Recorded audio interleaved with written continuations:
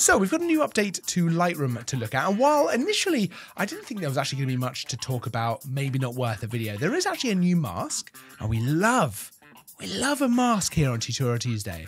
There's a new mask that makes landscape photo editing just a little bit more interesting, and actually, on further inspection, it's pretty versatile in the way that you can use it. We're going to take a look. We're going to take a look exactly how you can use it and all the little kind of additional tips and tricks you can use to get the most out of it. Let's jump in. It's Tutorial Tuesday. Welcome back to Tutorial Tuesday, where each and every Tuesday we bring you a brand new.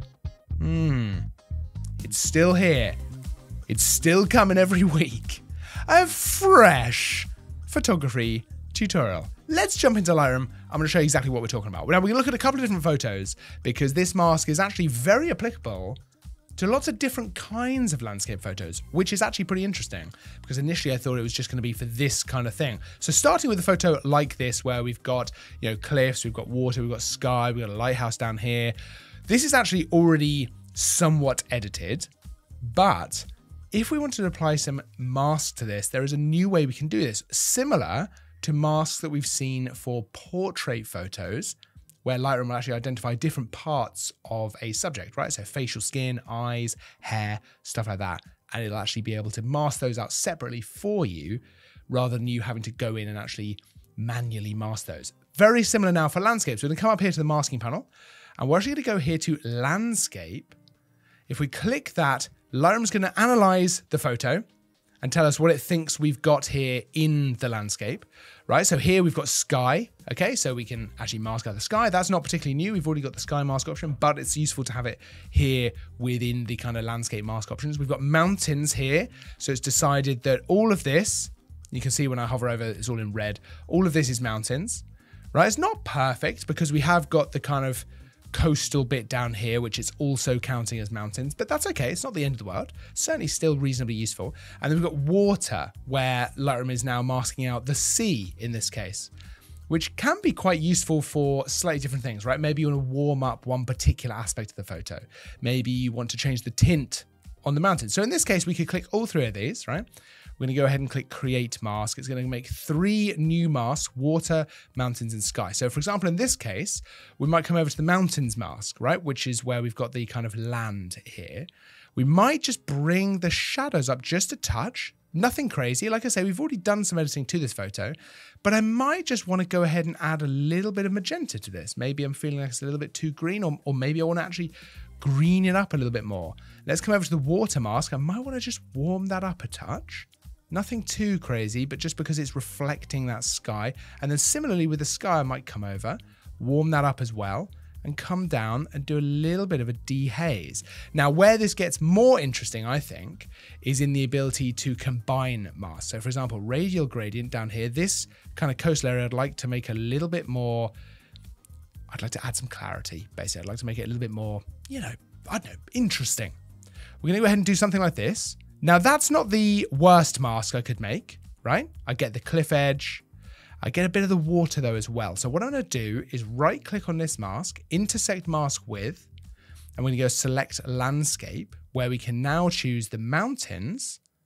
If we click create mask, you'll see that radial gradient, which if I mouse over shows us what it would be if it was just a radial gradient, so on the sea as well, is now only applied where it's intersecting with that mountains mask, which means that I now have just a mask of this coastal area down here, and then just falling onto the mountain a little bit. I could bring the exposure up a touch, and I could come down and bring the clarity up a touch, and I can still move this around, but you'll notice when I mask over this, in fact, if I press O, it is only being applied when it intersects with what Lightroom considers to be the mountains. So this other mountains mask we've already got. That is super, super handy. Similarly, I could come in here and do a linear gradient, something like this. I could bring this in like this.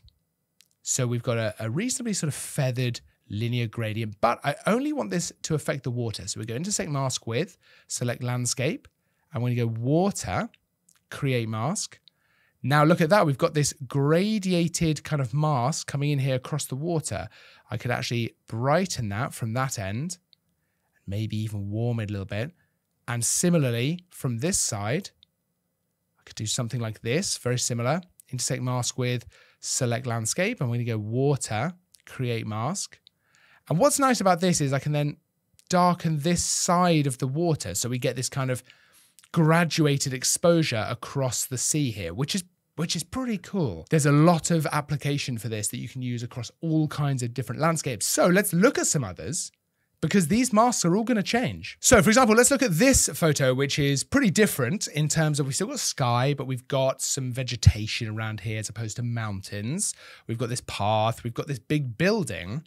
How is this going to be affected with these masks? Let's have a look. So if we go to the masking panel, we'll go landscape. This time, Lightroom's going to analyze the photo, and you'll see we've got 4 masks here. So sky, absolutely. Architecture, which seems to be masking out not just this one building, but the buildings in the background as well, which is really interesting. Vegetation, which is getting these foreground vegetation parts, and artificial ground, getting the path, which is quite clever because it's getting the shadows as well. Now, look, it's not perfect because when I go over vegetation, you'll see it's getting the sign as well, just here in front of the building. We could really easily manually remove that from the mask if we want to. Let's go ahead and actually click all of these. We'll create 4 separate masks. Artificial ground, so we can go ahead and maybe add some clarity to the artificial ground, something like that. Let's go over to the vegetation as well. We're going to come up here. I'm just going to bring the exposure up a touch, maybe bring the shadows, maybe bring the highlights down. Let's go ahead and just warm those up a little bit. And I'm going to bring the clarity up here as well, just a little bit, something like this. The architecture, I do want to bring the clarity up on that quite a bit. So I want to make it pop a little bit more. I want to bring the exposure up on it as well. The sky, in this case, I might not really do much with. I probably didn't need to make a mask for the sky itself. But what I could do is actually intersect the sky mask with a linear gradient. So I'm going to do something like this, a linear gradient that is now only affecting the sky. We're going to go ahead and darken that top bit of the sky. So we almost get that kind of circular polarizing filter look to that. I'm going to go ahead and do another mask, something like a radial gradient, which I'll do across the middle of the photo, and I'll brighten that just to make that kind of building pop a little bit more, something like that.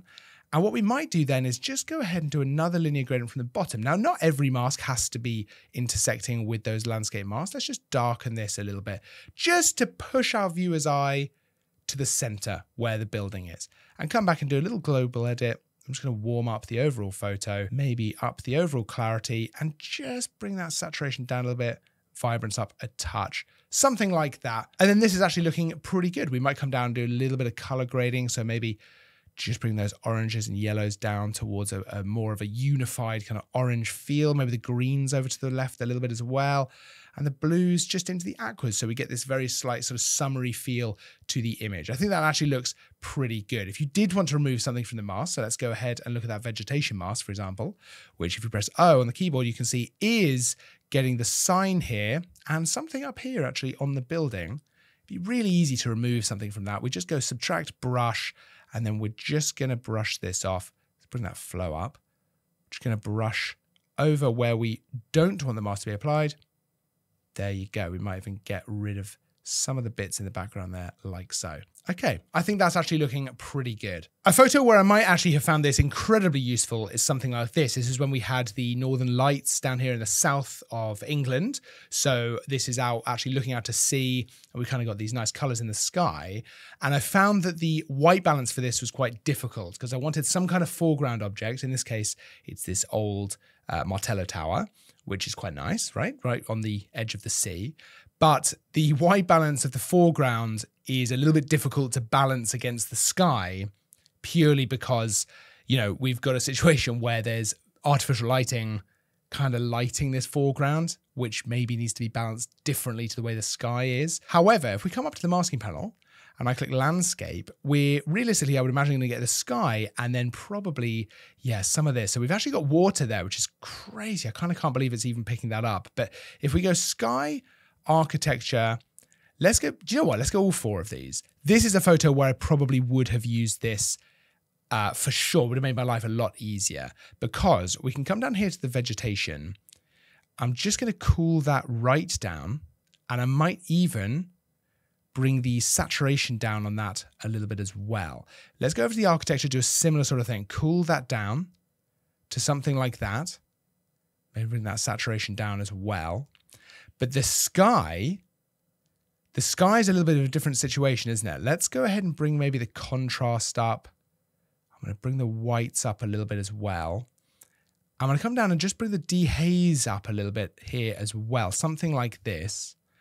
We could even bring the blacks down if we really want to emphasize the contrast of these colors here.